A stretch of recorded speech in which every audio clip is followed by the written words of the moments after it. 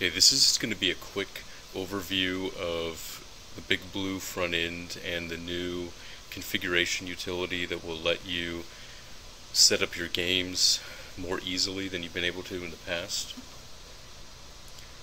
So I'm just going to walk through this. So this configuration utility will automatically create some configuration files for you. You can do your game list, key bindings, and various front-end options. So we start off with nothing. I'm just going to add a game list. We'll do one-on-one fighters as a game list because I figure that, you know, lists can be genres, categories, or whatever. You can browse for snapshots. So I have a one-on-one fighter thumbnail here. I'm going to add it to the game list. So now I have this game list. You'll notice that it created an XML file here for me that stores all the entries. So we'll double click on this to take a look. We can edit the games in the list.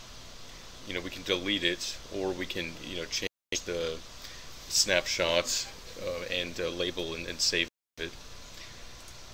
So let's put in Street Fighter.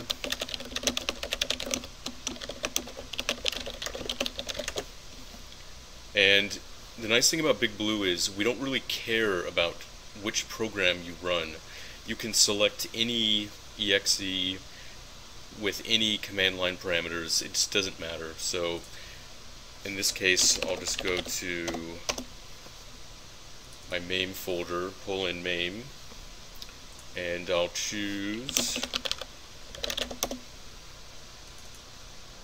a picture of Street Fighter 2 that I have here. There we go, we got Champion Edition. And you'll notice that we have a button that's called Test Games. So basically, I can test to see how this is actually going to run in the front end. So here, I click it.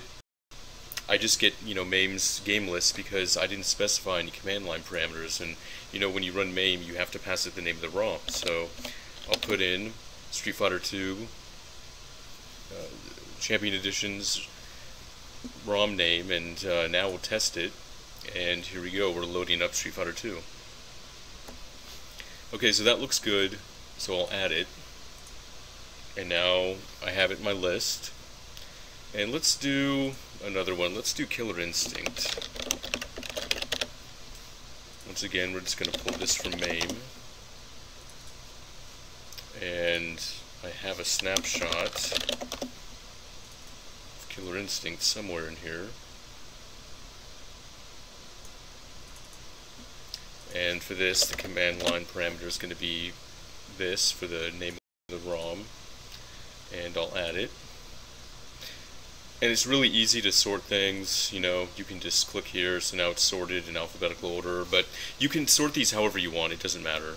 So you can do some nice things with stuff that wouldn't normally appear in alphabetical order, like Ultimate Mortal Kombat 3, you know, appearing with the other Mortal Kombat games. Alright, so we got this. Now let's add Mario Brothers. I'll do Super Mario Brothers. And this will be the versus version. And I'll find a snapshot.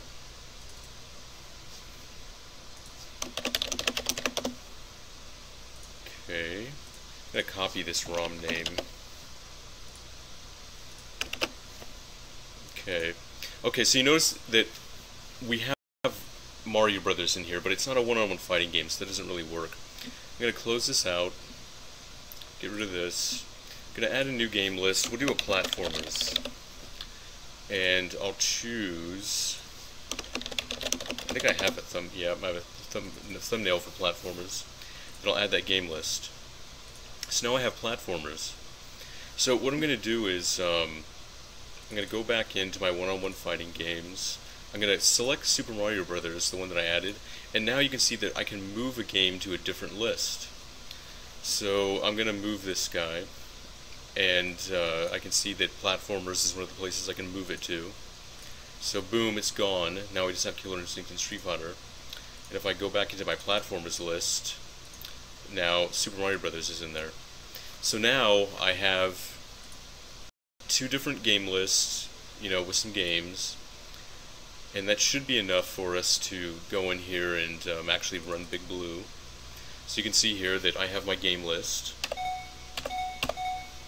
with the thumbnails that I added for each category, and I have Mario Brothers, my platformers, and I have one-on-one fighters here. So that's pretty handy.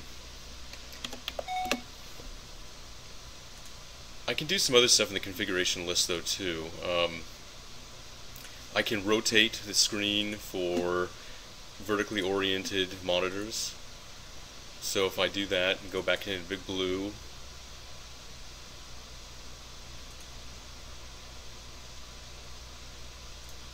kaboom, there it is. It's vertically oriented.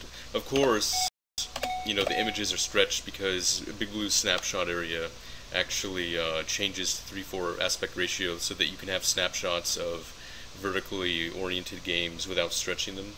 So we would have to get, some real stuff in there. So just to show you how that would work, let's do vertical shoot 'em ups. And I don't know, I'll just put in a picture of 1942 or something for the snapshot, or 1943. Okay, so now I have vertical shoot 'em ups. I'll add a game. Let's just do, yeah, that'll be good.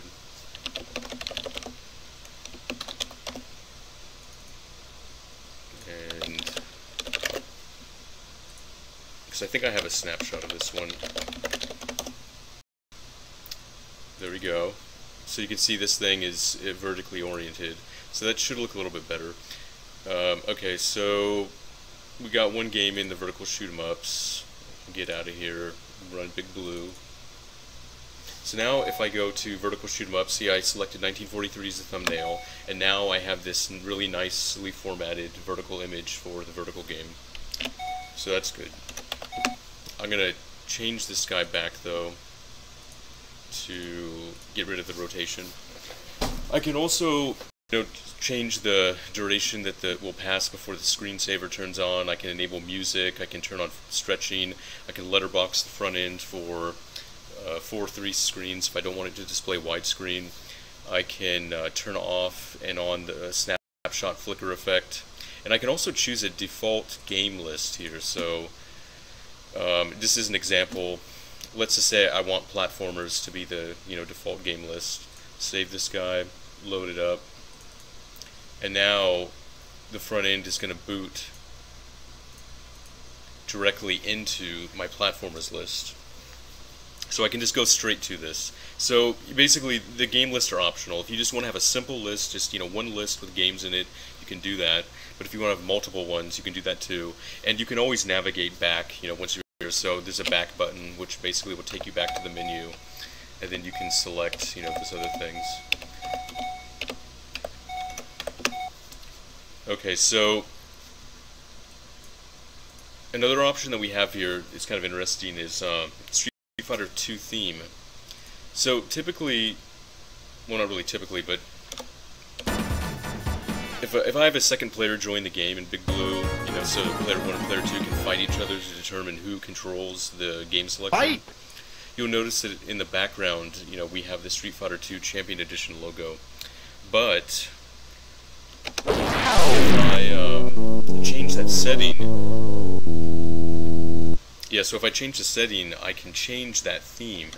So you notice we kind of have the Champion Edition theme. Well, I'm going to go in here, I'm going to change it to the World Warrior theme, because I kind of like the way World Warrior looks there.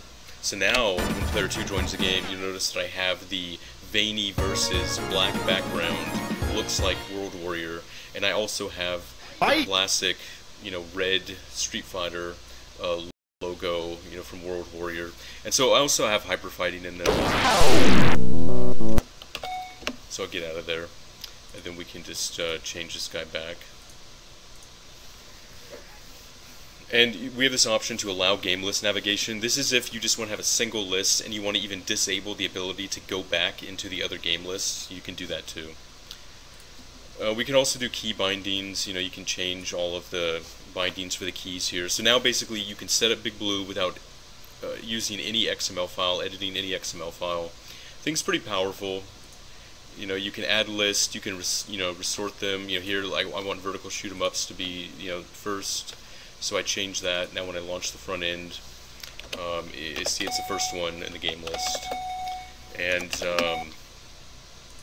I can go back in here and I can set vertical shoot 'em ups to be the default game list that's loaded, or I can do platformers, and now platformers is there. So pretty much whatever you want to do now, you can do it through this, and it should be a lot easier to maintain your game list and just kind of get down to business and add the things you want to add and play the games you want to play.